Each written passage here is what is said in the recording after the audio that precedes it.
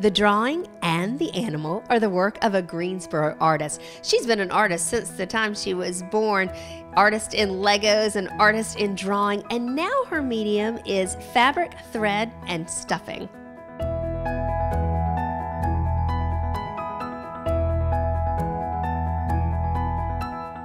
Jenny May is the owner, founder, and artist behind Fluffmonger. So how did this stuffed animal craze get started for you? Well, actually, I learned how to sew about 3.5 years ago. My sister wanted to learn how to sew for a holiday project. So my mom brought her sewing machine over and taught us both how to sew. And I just kind of fell in love with it. And I actually never gave her machine back. But I found a pattern for a stuffed animal for an elephant. And after I sewed that, I just kind of kept going, and I bought some more patterns online, and then after a few weeks I felt comfortable and started making my own. Did you love stuffed animals growing up? Did you have a bed full, kind of like we were talking about E.T. earlier? Yeah, I had a lot of stuffed animals when I was growing up, and I kind of didn't stop collecting them. I was in my 20s and still asking for them for my birthday, so I've always loved them, yeah. So what is your inspiration for the ones you're creating now? It's kind of funny. My cat is actually the inspiration for a lot of things. He's really silly, and he has a sinus problem, so he snorts a lot and makes funny noises. And so I have a bunch of different names for him, and the names that I give him are kind of what inspire the different animals. So, like for example, I call him Mr. Falafel Head, and that's where Falafel the llama came from. And this is Snort the T-Rex, which obviously came from my cat snorting all the time. And then Fatbird the penguin, that's also a name that I call my cat.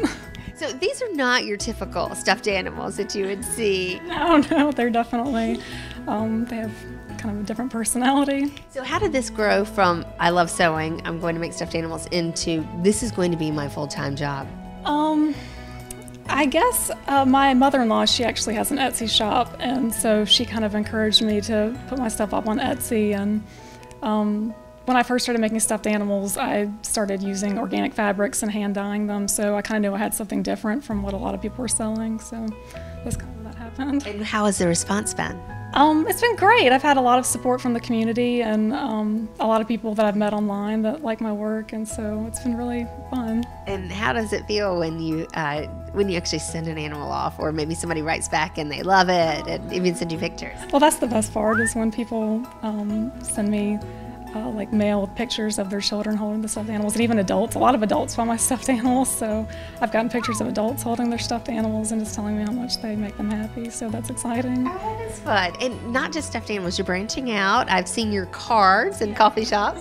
Yeah, I have greeting cards that I make with recycled paper, and I sell those at places like Deep Roots and Cafe Agency and Loco for Cocoa here in Greensboro, and Highland Lamps as well. And you're working on a new project too. Can you share that? Yeah, I decided after thinking about it for a while and having a lot of people ask me about like the backdrops that I make for my stuffed animals that I paint and put them in, a lot of people were like, why don't you make a children's book? So right now that's what I'm working on, is writing and illustrating a children's book for my stuffed animals.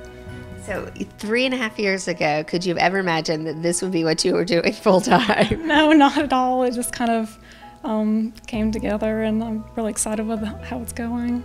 Well, congratulations, and we wish you the best of luck. Thank you. Choose the stuffed animal that fits your personality. You just have to go online to find the animals, the cards, and soon Jenny's book. It's fluffmonger.com.